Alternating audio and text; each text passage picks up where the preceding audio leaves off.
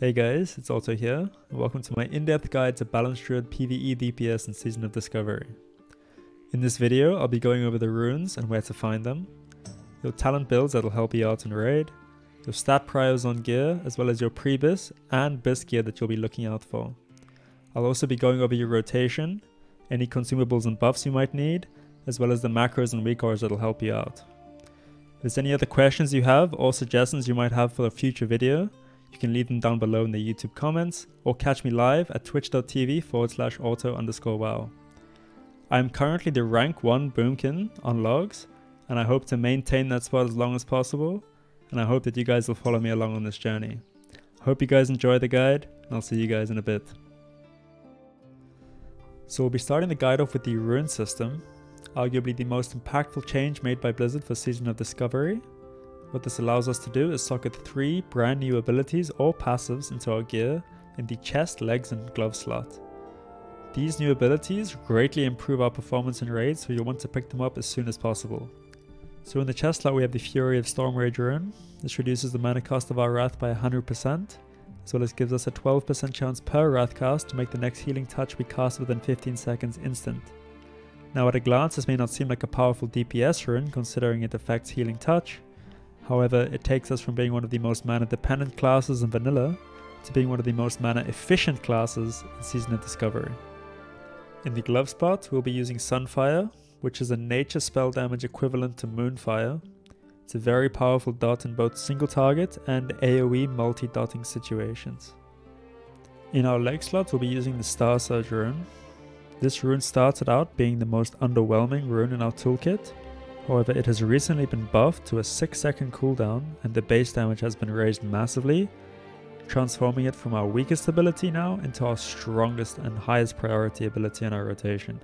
You definitely want to pick this up ASAP, it's great while leveling and it's great in the raid. Up next we have the talent builds for raiding and for leveling.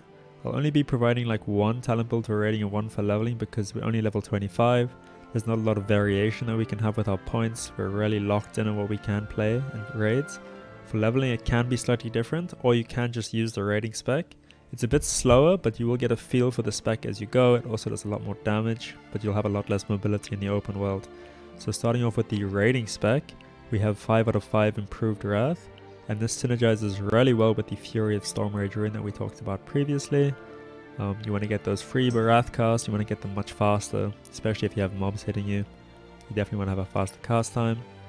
Next you'll have 5 out of 5 improved Moonfire. This gives you 10% damage on your Moonfire and crit chance of your Moonfire.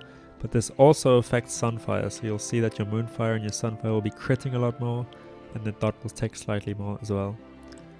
Next we'll go for 3 out of 3 Thorns, and while this may not affect you personally on your DPS meters, you will notice that this can do like 20 to 30% of a tank's damage on AoE pulls or any boss with adds. It's definitely useful and there's nothing really else that'll improve our damage, so I think this is a good pickup. Next you want to go 2 out of 2 in the Nature's Reach. This definitely helps improve our range of play in a boss fight. We can stand further back. You know, you can just really position yourself well for certain boss fights. The range is super nice. Also in PvP it can be really nice to be star surging from like a mile away. Super good. And then finally we have 1 point in Vengeance. And while you wish you could get more points, right now we're really capped on our crit chance. So it doesn't really affect our damage too much yet.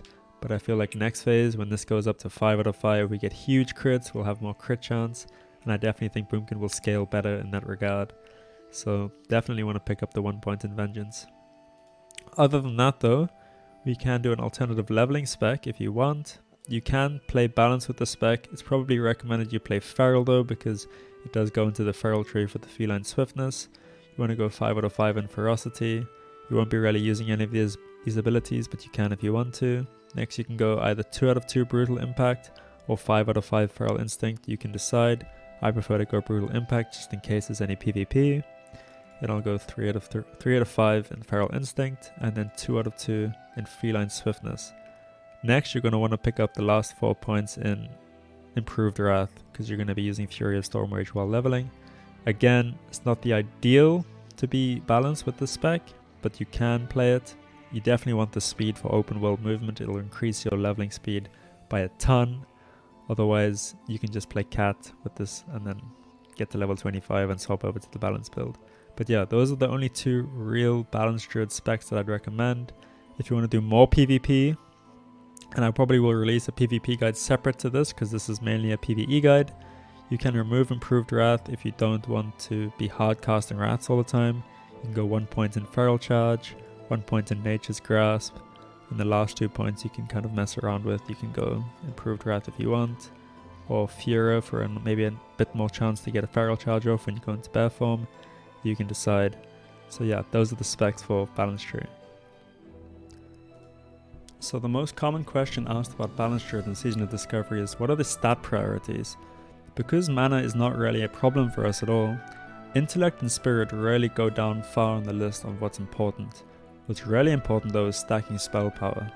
And since half of our rotation, Sunfire and Wrath, scales with nature damage, and the other half of our rotation, Moonfire and Star Surge, scales with arcane, people are often confused as to which one is better to stack. Considering they're looking at buying greens with plus spell damage, you want to know if you want to be buying nature or arcane spell damage greens. The real answer to this question is both of them are about equal to each other.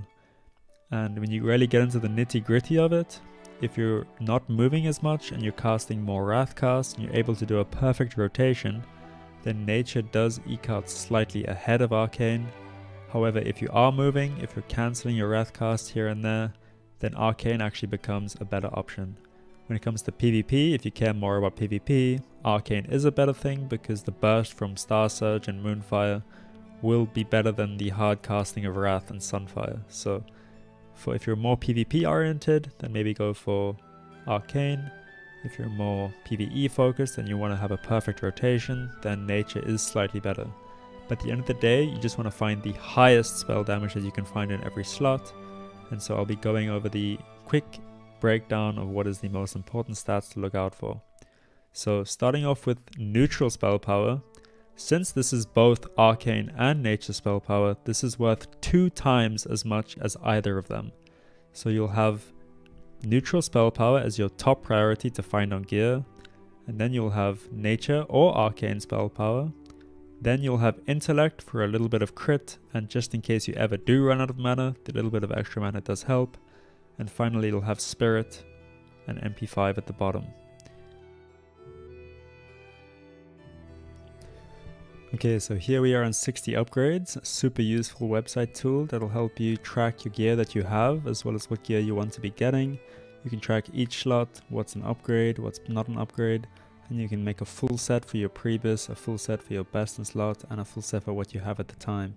So starting off with what we have here, the Pre-best in slot gear, we have a whole bunch of greens that you can buy off the auction house, and not a lot of dungeon drops or crafted gear.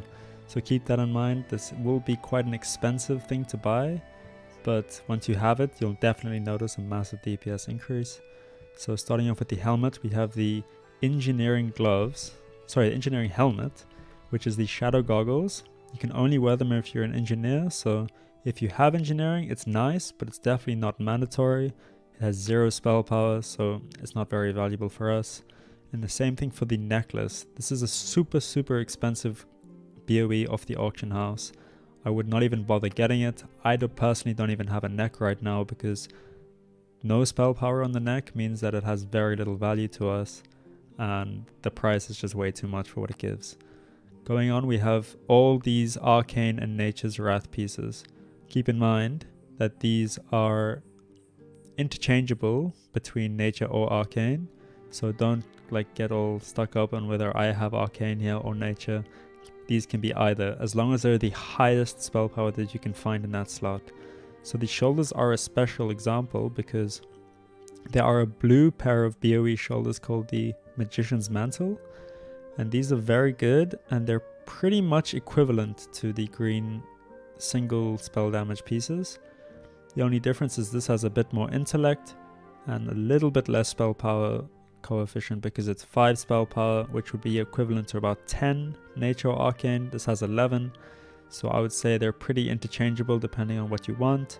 I'll probably go for the greens because these Magician's Mantles can be very expensive, and these can be pretty much optional best in slots, so just pick up a pair of green shoulders and you'll be fine. Going on to the cloak, it's the same story. The chest piece, it's the same story. The braces, it's the same. The staff is the same. The Knoll casting gloves are a pretty common drop from wetlands. They're probably not so expensive on the auction house, and they have neutral spell power, which is quite powerful. There's the belt, which you can only find in arcane, and that's the same with the legs. So if you're looking at options for belts and legs, keep in mind you can only buy arcane spell damage for either of those slots. And then you have the boots, which can be either as well. So going on to rings, we have the Lawkeeper's ring. This is Warsong Gulch, honored, and it's very powerful. This is your best in slot ring. Farm that up as soon as you can. The Lavishly Jeweled ring or any other intellect ring is fine.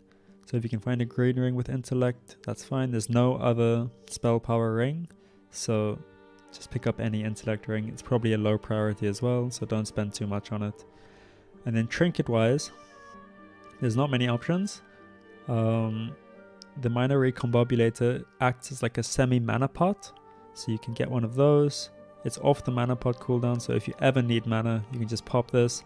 It only has 3 charges and can only be used by engineers. So as you can see with the Shadow Goggles plus the Minor Recombobulator, engineering is one of my preferred professions, along with tailoring, which you'll see with my best in slot set.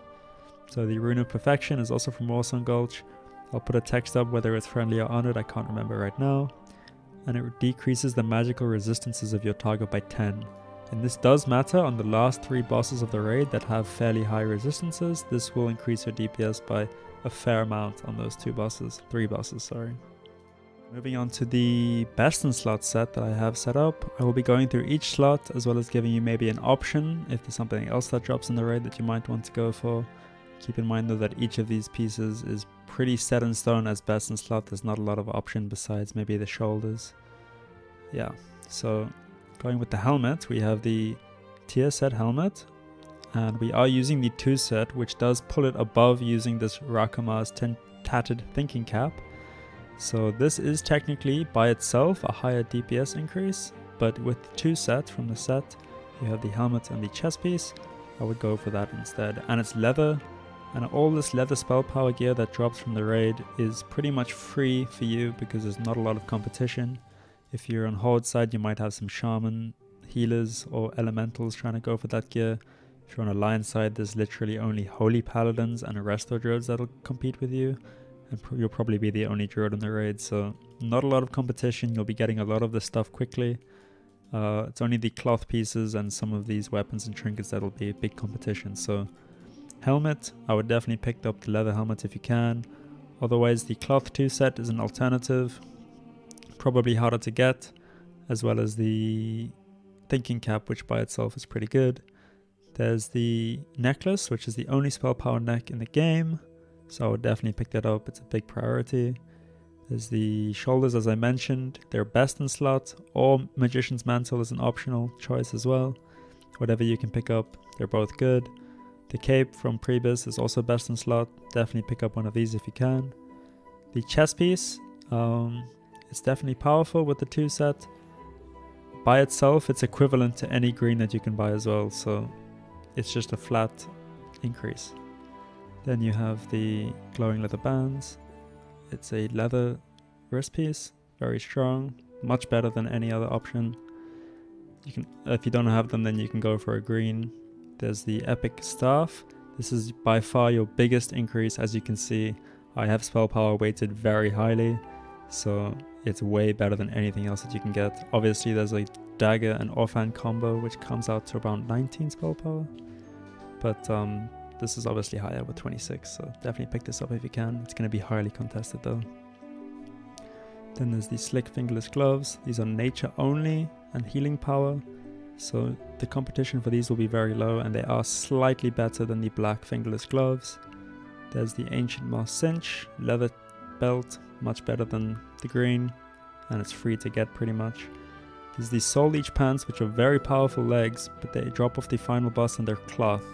And there's no other spell power leggings that are better than a green. This one is obviously worse, it's only 7, the green gives 16, so definitely try to get these cloth pants if you can get them off a caster. It's going to be tough. And then finally there's the tailoring boots for body pieces. I get a question a lot of whether it's better to go leatherworking or tailoring. I definitely think tailoring is a better option, considering these boots have a flat 7 spell power and 1% hit. The hit means pretty much nothing, it has no weight because the hit cap of the raid is 5%. If you have the world buff plus your mana oil, you need 0% hit after that, so hit technically at the moment means very little. I wouldn't worry about the hit. And the leatherworking gloves also have 1% hit but 0 spell power, and they have an on use that gives 10% damage, which is very good, but it only lasts 10 seconds and has a 10-minute cooldown. So an average BFD raid, if you're doing well, is like 30-40 minutes. You'll only get like 3 or 4 uses, and it's not that big of a portion of the boss fight, so I definitely value the 7 spell power at all times more than this 10% damage proc or on use effect. So that's my opinion on the crafted items. Then you have the ring from Cancelaura, the best ring, it's the only other spell power ring in the game. The Warsong Gulch ring from Pre-bis, very good. The trinket of the last boss quest item is definitely something you want to pick up if you can. It's very competitive, everybody wants it. It's the only trinket that actually does anything in the game, so try to get this if you can. It drops every single week, hopefully you get lucky. I haven't gotten it yet, hopefully I get it. It's a pretty big upgrade for me.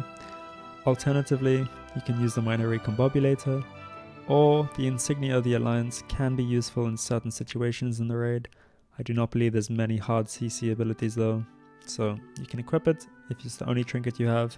If you ever get CC'd, you can use it. There's also the black Murloc egg, which is mainly just a cosmetic trinket. Someone's a little Murloc that does pretty much nothing except gives you 5 shadow resist. So yeah, definitely not important, but you can pick it up if you want. And that's about it. Just to quickly go over the weapon again, because I didn't explain the alternative, is there's this Dagger of Willing Sacrifice, as well as the offhand, which, let's see if I can find it. How do I find it here? I probably won't be able to find it, but I will show it up on the screen. It is a pretty good alternative if you can't find it. It also has some bonus armor on it in case you want a PvP, so it's not a bad option. So yeah, that's the gearing guide. Moving on to the next section. In this section of the video, I'll be going over the AoE and single target rotations for the balanced druid. If you're wondering which rotation to use on which boss, I have a separate video that I made earlier this week that goes over each boss in the raid, explaining which boss to use which rotation on and any other tips you might have. So I'll be leaving that in the top right hand corner, and let's go. So the single target and AoE rotation for the balanced druid is actually very similar. And the best way to explain the balanced druid rotation is in a 12-second cycle. So this cycle repeats every 12 seconds, and as long as you can perform it perfectly each time, you'll do the maximum amount of DPS that you can do. So each fight starts off with a pre-casted Wrath into a Star Surge. Hopefully both will land at exactly 0 seconds into the fight. You'll follow that up with a Sunfire, a Moonfire, a Wrath, another Star Surge, 3 more Wraths, and then the cycle will repeat. Keep in mind, if you're required to Fairy Fire in your raid, you'll replace the first Wrath cast in every fight with a Fairy Fire, and then replace the Fairy Fire if it ever falls off with whenever you have the next Wrath cast. So if Fairy Fire is about to fall off, whenever your Wrath is about to come up in your rotation, you just replace it with a Fairy Fire again to refresh the debuff. Other than that, if there are any adds you need to be dotting, so this is the AoE rotation, you want to replace any Wrath GCDs with a Sunfire on a multi-dot target.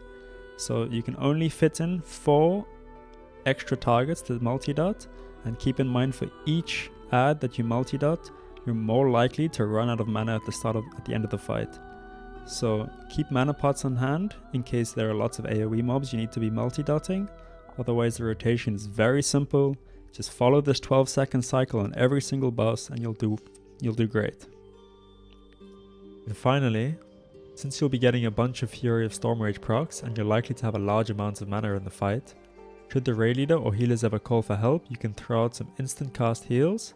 And this is a nice piece of utility that's unique to balanced druids, and if you enjoy the hybrid playstyle in a raid, then that's something you can be doing as well. So we'll be moving on to the consumable and buff section of the video. Keep in mind that some of these will be more mandatory if you want to perform at a higher level, and some of them will be more niche in case you have a bit of extra gold. You can get some survivability or utility options as well. When it comes to world buffs, there are 3 that can be obtained in the first phase of Season of Discovery. Keep in mind that these are all very impactful to your DPS, so dying in a raid will massively affect your performance.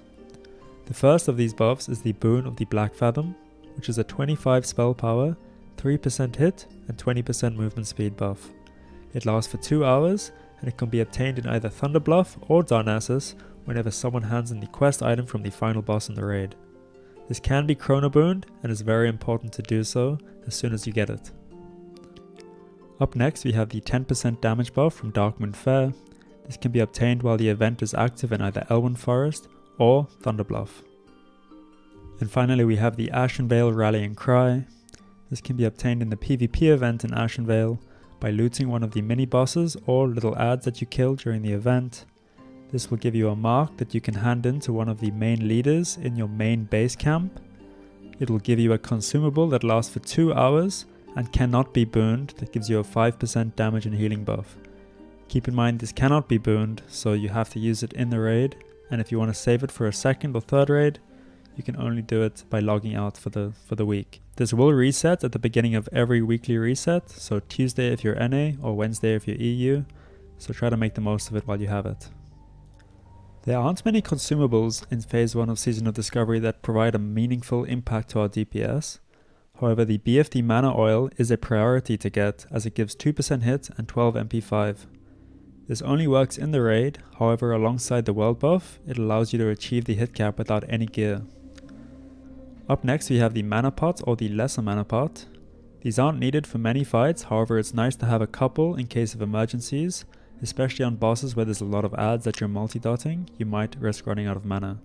So if you can afford the large mana pots, then get those, otherwise the lesser mana pots work as well. When it comes to food buff, you want to be using the smoked sagefish for the 3 MP5, and if you're missing a mage in your group, you'll want to replace that arcane intellect buff with either Elixir of Wisdom or a Scroll of Intellect. To finish off the consumable list, I'll flash some options on the screen for any utility or survivability consumes that you might want to pick up.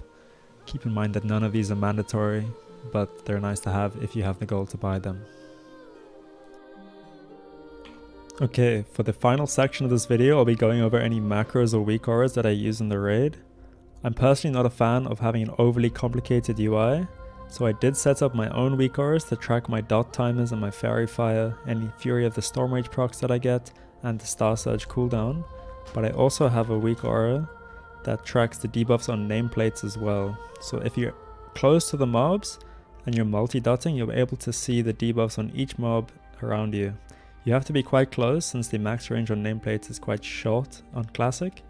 And besides that, I'm also using the Barney Raid Kit Black Fathom Deeps. This isn't really necessary if you have the DBM, but I use it just to help with tracking the fights CDs. Just a quick demonstration on the Weakauras. So if I walk up to the mob, you can see the Weakaura that I made just tracks the dots here, as well as Fairy Fire, and if I get a proc it would show up on the left. And you can also see the debuff on the nameplates as well. So if I have AoE mobs, let's say like over here, I pull a couple mobs in and hope you don't die. You can see it's tracking the nameplates and the debuffs on each of the mobs. It is quite useful, so you can see which mobs you haven't dotted yet. I recommend picking it up. Again, I'll be linking all of this in the description below. If you want to pick up any of them, you can find it there. And when it comes to macros, I also don't use many macros. I only have one for Healing Touch. This is just a mouse over macro, so I don't have to swap off my target that I'm wrathing or doing my rotation on. I can just hover over someone in the raid, press the Healing Touch keybind, and it'll instantly heal them without having to swap off my target. It's super useful if you do want to off heal though, so I should recommend picking this one up. This macro I use for the boots. It's a bit underwhelming considering I thought that the threat reduction from the boots would be permanent. It is only temporary, and as far as I can test, it's not actually 30% threat, it's actually just a flat 999 threat that gets removed for the duration that the debuff is active. So you do get that 30% damage dealt debuff for 6 seconds, as well as 30% reduced threat. it's actually 999 reduced threat, and once you cancel aura the boots, it will give you the threat back. So this isn't as good, but it is a pretty good panic button to press. If you pull aggro, you can press it, you'll lose aggro, and then hopefully you can cancel it as soon as the tank has a taunt active or whatever. Finally, there's the Dynamite Macro. If you're an engineer, all this does is it throws the dynamite at your cursor without having to double press it, because when you would press a dynamite, it would like first activate the reticle, and then you'd have to click again to throw it. All this does is it just throws it immediately at wherever your cursor is, so quite useful if you're an engineer. Okay, so if you made it to this part of the video, I want to thank you so much for watching. I really appreciate the support in the last video. I appreciate all the subs, the likes, the follows, all of that stuff. This video in particular was quite more complex to edit than the other videos that I've made, but it was a lot of fun. I learned a lot, and I hope you guys learned a lot as well. I'll see you guys in the next video. Keep tuned. Any suggestions you have for improvements, if you want it to be a bit more edited, if you want it to be a bit less edited, more content, any questions, just leave it down below. I'll see you guys in the next video.